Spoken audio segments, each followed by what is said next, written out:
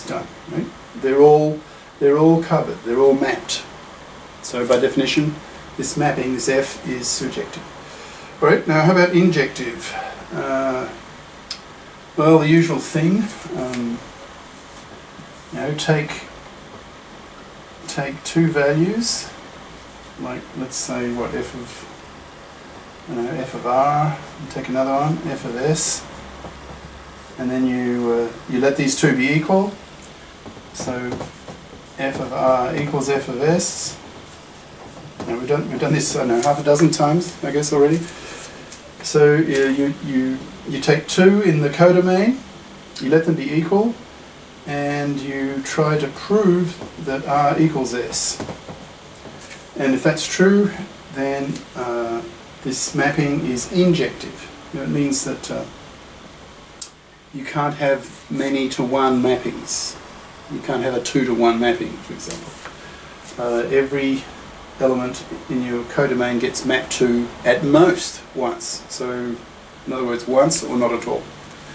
Alright, so let's try to prove that. So, you start with, so f of r equals f of s. That's the same as AR equals AS. And what are we trying to prove? We're trying to prove that R and S are equal. And how do you prove that?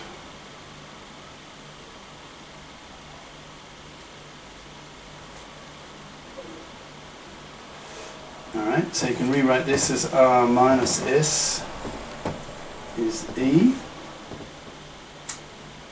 Okay, and if A to the N is E, that's from the previous theorem, 18, okay, then N is 0. Now that result is from theorem 18. Right, we talked about before. Okay, so n's got to be 0, but here n is r minus s. So r minus s has to equal 0, and therefore r does equal s. Right? So we've proved it. So injective, also done. Right? So surjective, injective, and therefore bijective, done. Right? So we've proved that. Now we have to. Now we have to do the f of mn is f of m, f of n, right? To prove the isomorphism, that the corresponding elements in the table pair off appropriately, they map appropriately. So we have to show this. Let's see. So how to prove what? Now let's translate this into our problem, into our f. So f of what? Of a to the r, a to the s. Is that what he's doing?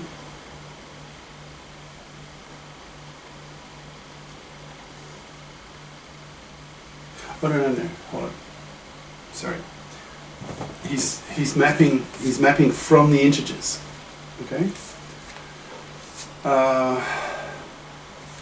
So f to r plus s, that should map. Now that will just be a, the generator, to the r plus s, right? That's our mapping proposal. That's what our f is. Okay.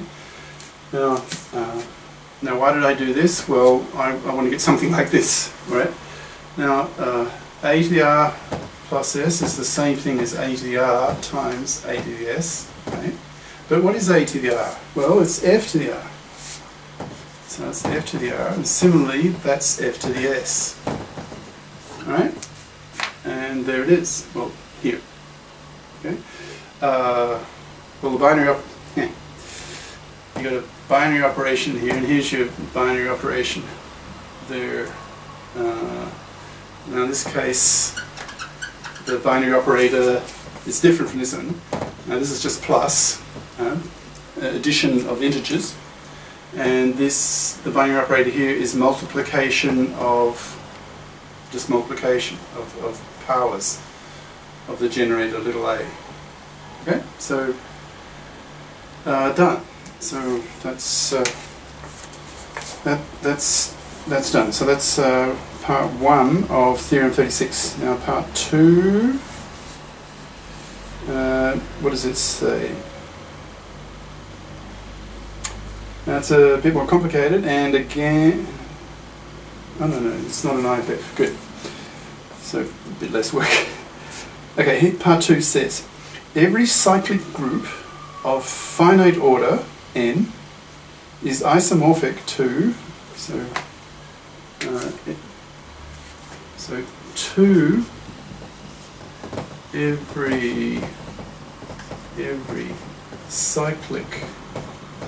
every cyclic group order n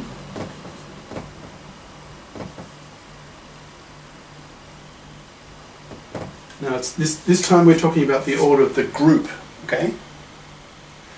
I don't know why the early pure mathematicians, group theorists, did not invent a different word. I mean, it causes so much confusion, but it's set in stone. Like, there's a million mathematicians that use it, and you can't really change it. The custom is too strong. I think I've said that before also. Okay, so this order now is of the group, so it's the number of elements in the group. Okay, so every cyclic group of order n is isomorphic to what? To the following group.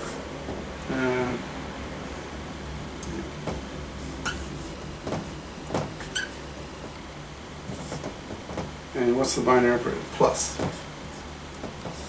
Okay, I hope you can see that. All right, now here's another bit of confusion that keeps arising. This z here, now look, this z here is just a set of integers, right? In the context, that's pretty simple. Now I've got a suffix n here, so what are we talking about?